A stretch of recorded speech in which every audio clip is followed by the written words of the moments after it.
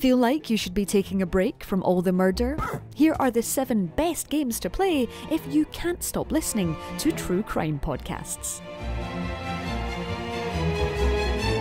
If you're not spending your commute with stories of nefariousness, are you even on a train or bus at all? True crime podcasts are experiencing a serious zeitgeist. But what if you want to switch things up and take your investigations to the next level? Well, this list is the perfect way to up your justice game, take notes, and avoid making bloodied footprints in crime scenes. Did you read the case file? There are plenty of detective video games already out there. We've even made a helpful list before. But these are the ones that should appeal the most to serial and my favourite murder listeners, exercising those logical minds and testing that forensic knowledge. Here, in no particular order, is your hit list of the best games if you just can't stop listening to true crime podcasts. Quiet, please. I'm trying to concentrate.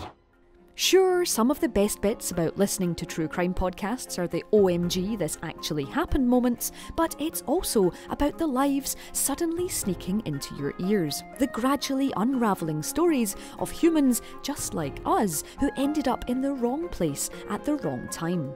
Telling Lies from Sam Barlow scratches exactly that slightly voyeuristic itch as you investigate the lives of 4 people via a laptop full of stolen video footage. Piecing together the jigsaws of their stories by watching these files and, most importantly, working out who is telling the truth, hence those titular lies, makes this a masterpiece of clues and perception. We won't go any further as it would spoil the investigation, but this and Sam Barlow's previous FMV-packed Her Story are essential experiences for those who just can't stop looking into the horribly human darkness to see exactly what's hiding in there. I like girls with nice smiles. Okay, first off, just to be clear, we're not saying that murder is funny. But sometimes, when it comes to horrible things, laughter truly is the best medicine. And that's exactly what raises the point-and-click Tangle Tower above the deadly competition. This sequel to Detective Grimoire sees you unravelling the mystery of a murder where the only suspect is a painting, thanks to some very real blood on a very fake knife.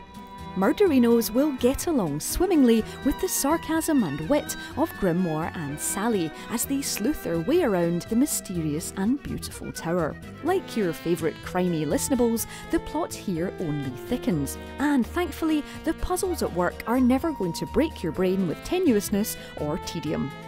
Everyone here is voiced too, and you'll find yourself clicking on everything in sight, not just to make sure you're not missing vital clues, but also to hear what everyone has to say. I locked myself in my room and cried. There are loads of reasons LA Noire could happily exist on a list like this. This setting is perfect if you love true crime, set as it is in what feels like the spiritual home of the genre. It conjures images of pulpy 40s Hollywood crime mags, administrative conspiracy, and real-life police procedurals. But the game really comes to life when you reach the homicide desk and come into contact with Garrett Mason, who in the world of LA Noire is responsible for the Black Dahlia murder, officially the City of Angels' coldest IRL case. It's the sort of investigation you can utterly immerse yourself in, and it provides an unflinching, often shocking portrayal of one of the most famous murder cases of all time. It's so savage, in fact, that we can't even show it to you here in any detail. But if you have even a passing interest in the case or the setting, it's worth picking up LA Noire and slogging past patrol and traffic bits just so you can go full hard-boiled detective. Glad you had my back. Man couldn't ask for a better partner. Of course, the Phoenix Wright Ace Attorney trilogy is in here. What else could be more fun for those of us who have seen far too many Forensic Files episodes than finding holes in nefarious villains' testimonies? The nice thing too about Mr. Wright's adventures is just how concise each mini case is. Like short, quick-fire podcasts like Criminal, the miniature misdemeanours at work here are speedy hits of the justice system. Ideal for a small session or just mainlining all at once. Everything is here, from autopsy reports and murder weapons to picking holes in defendant testimonies. The truth is always hidden in plain sight. You just need to find it. As a consumer of true crime media, this is what you were always meant to do. And there's something truly satisfying about finding the truth. When all seems like it's lost, there's nothing like that penny dropping and the case turning on its head as you uncover a vital clue. No objections here, Your Honour. Well, only the right kind. Objection! When you think of true crime, your mind probably goes to modern-day small-town America. But our old favourite Sherlock Holmes, Crimes and Punishments, takes elements that make the genre so fascinating, evidence, motive, opportunity and so forth, and dresses them in bold Victorian trimmings. As Holmes, you have to explore crime scenes, compile evidence and perform interviews. Once you've gathered the facts, it's up to you to come to the correct conclusion. And because of this, it's possible, and sometimes likely, you'll get things wrong, which feels very relevant for a list like this. It's not as gritty as you might be used to, but it's not cartoonish either. The victims and killers feel like real people with their own backstories, and these characterful elements have a huge impact on how you make your deductions. If you fancy a true crime experience that's more sitting by a warm fire gathering facts than it is searching frozen trash bags for lost body parts, then Sherlock Holmes' Crime and Punishments is a cosy, cerebral treat. Ready your pistols. We have a long night ahead of us.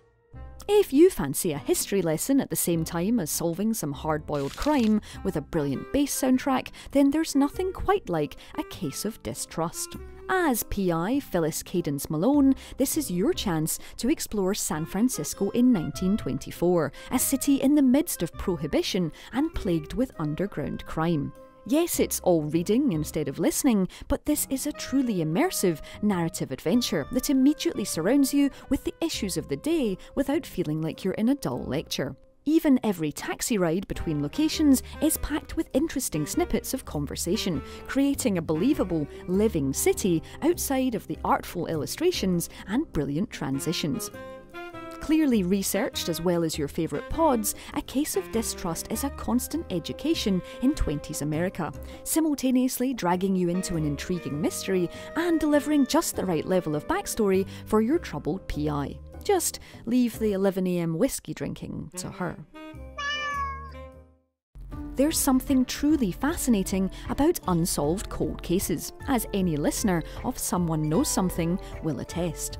The Painscreek Killings is a first-person mystery game that focuses on a murder that's not so much cold as glacial.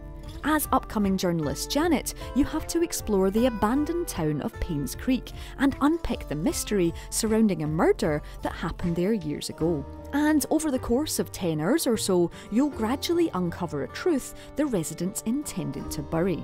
There's absolutely no hand-holding here. You'll need to take actual notes, make your own deductions, and be patient.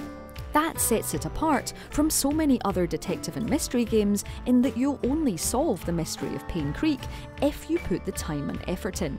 In fact, it's even possible to get back in your car and drive away, leaving the mystery firmly in the unsolved case pile. Put in the time and effort though, and this is as close to starring in your own true crime podcast as you'll find in any game. So that's the 7 games you should line up to play once you've had your hit of true crime podcasts. Let us know if we've missed your villainous favourites in the comments below, drop us a like if you enjoyed this video, and don't forget to subscribe to Logitech G for more criminally good videos just like this one.